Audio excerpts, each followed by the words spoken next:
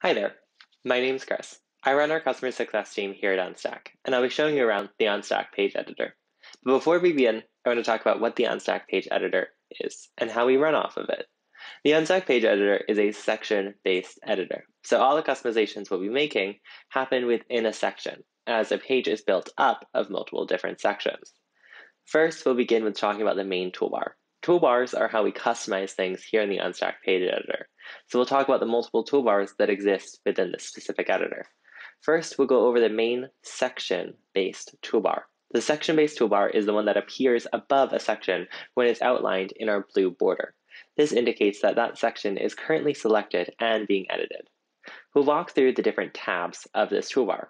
The first tab on this toolbar being the Layouts tab. This tab controls the appearance of the section. It can completely change how a section looks. For example, for the media section, we can change it from media left, media right, media centered, and media full. This allows for endless customizations within the editor. Not only do you have the ability to choose between different section types, but you can also choose between different section types and layouts. Next, we have the header. Let's first talk about how to tell when something is toggled on or off. When it's off, it is a white color. When it's on, it's blue. So for this H icon that is the next tab, once it's blue, the header is currently toggled on.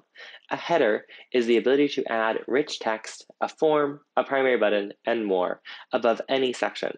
We added this so that you don't have to add a title section above a different section just to add text above it. You can always toggle the header on or off for any section. This is beneficial for adding additional content or pre-text before any section. Next, we have our Spacing tab. Spacing is the ability to add a margin to the left, right, top, or bottom of any section. This helps by making something more left-bound, right-bound, or adding space above or below it, or the lack thereof. Next, we have our maximum width. Max width is the ability to set how wide a section can go at its maximum. This mostly applies to desktop as our sites are automatically mobile optimized. However, for desktop, it's preset at 1200. You can also set it to 600 to have it mobile ready always, or you can leave that input blank to have it go auto. Next, we have alignment. This is the ability to set a section to go left-bound, center, or right-bound. This is beneficial for just changing up the different ways that a section should go. Next, we have background image, or as we now call it, background media, due to the introduction of Unstack native video. Background media is the ability to set an image or video behind any of your sections. You can also set its alignment here, its layout style. It can be cover, contain, or grid. And you can also set its parallax speed or the lack thereof. Parallax is the ability to have it scroll at a different speed of the visitor scroll, therefore adding a little bit more of a dynamic feel to the page. Unstack video can also be accessed here. To add a background media, simply click the image icon on the main toolbar. If it's already blue, what you'll notice is that a sub toolbar will appear. Here you can click swap or remove to change that media.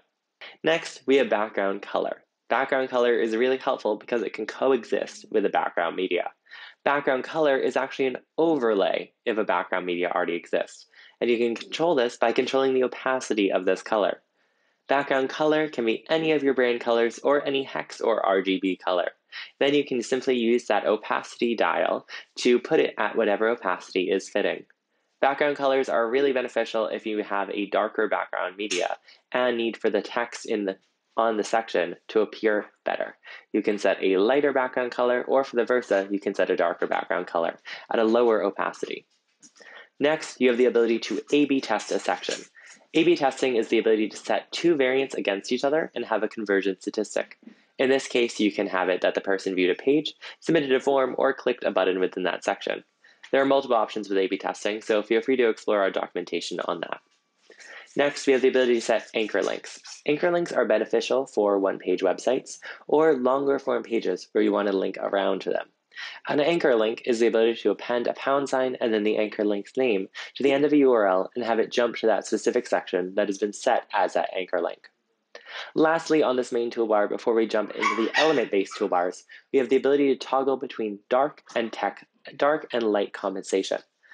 The black T in front of a white background is when the elements and text within a section will compensate for a lighter background, whereas the white T in front of a black background is when the elements and text within that section will compensate for a darker background. This is beneficial so that no matter what color your background is, the text and elements are always readable and easily viewable. They also have a good contrast between the background so that there's no struggle for the reader to see exactly what you're trying to say on the page. Next, we'll jump into the elements within a section. For this example, we'll go over media, since media is a section that has the most different toolbars. So, going over this will get you ready for any other section. First, we'll talk about media within a media section. Pretty meta, but we'll go over it. First, we're going to talk about how to change or set this image. Although there is a background image button within the toolbar, the way to actually change the media for this media section is to simply click the box. Clicking the box will launch the media modal, where you can select either the image, embedded video, or native Unstack video you'd like to use. Next is how to set the animation for media. You can set this utilizing the animation tab within the element-based toolbar. This will allow you to have it swing in from the right, left, top, bottom, or zoom in. Then you have the ability to set a box shadow. A box shadow is a slight tint around the media. This allows for making the media more apparent within the page. Last, we have border radius for media. Border radius is the ability to round the corners of any media. This could be an embedded video, native Unstack video, or an image. The higher the border radius, the more rounded the corners are. And as our last stop within the media section, we'll talk about the text element. The text element mostly has the text editor, which can be activated by highlighting any text that you'd like to edit. Within this text toolbar, you can toggle between H1, H2, H3, bold, italics, and beyond. You can also hyperlink text or put it in a checklist format, or ordered list or numerical list. This is beneficial for completely styling how your text on your page looks. Lastly, below that text section, we have our action buttons. Action buttons via the lightning icon is the ability to set a primary button, secondary button, text link, or add a form. Now let's talk about Unstack forms. Unstack forms are more powerful than they appear to the naked eye. Having an integration set up supercharges your Unstack form. By default, an Unstack form simply goes directly into your Unstack CRM.